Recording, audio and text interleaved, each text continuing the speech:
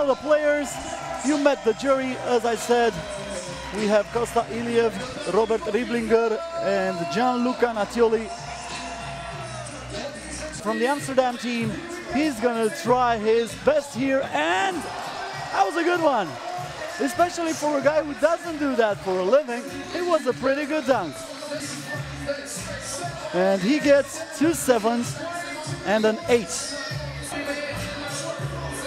22 points for him. You just throw your ball and then you realize you did not throw it well.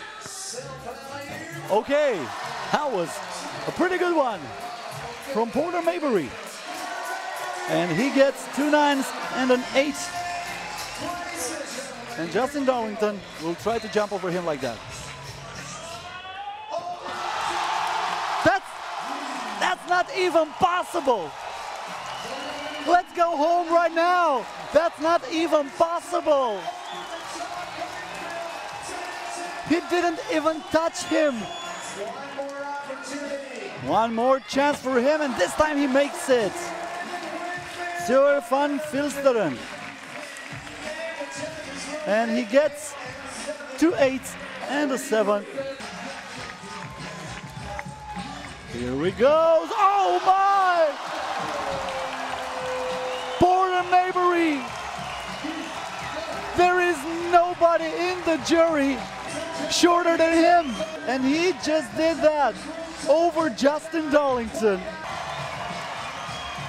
So let's see what he has right here.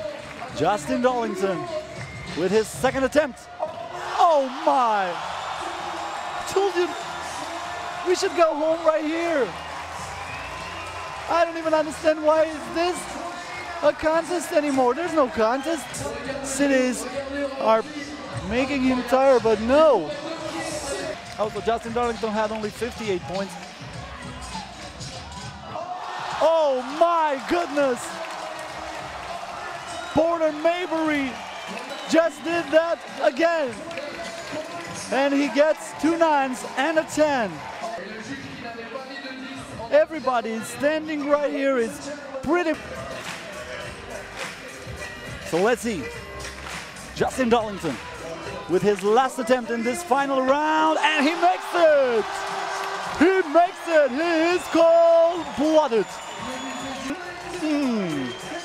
You better believe it. Are you kidding me? Look at that elevation. Look at that hang time.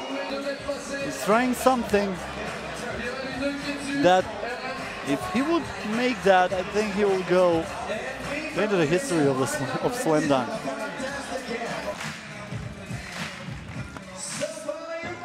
Oh my God.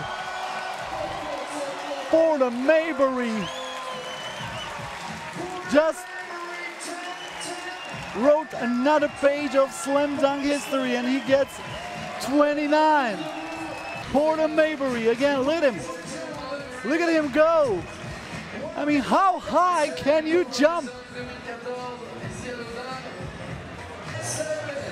So Porter Maberry is the new slam dunk contest winner, and the recognition of Lausanne basketball fans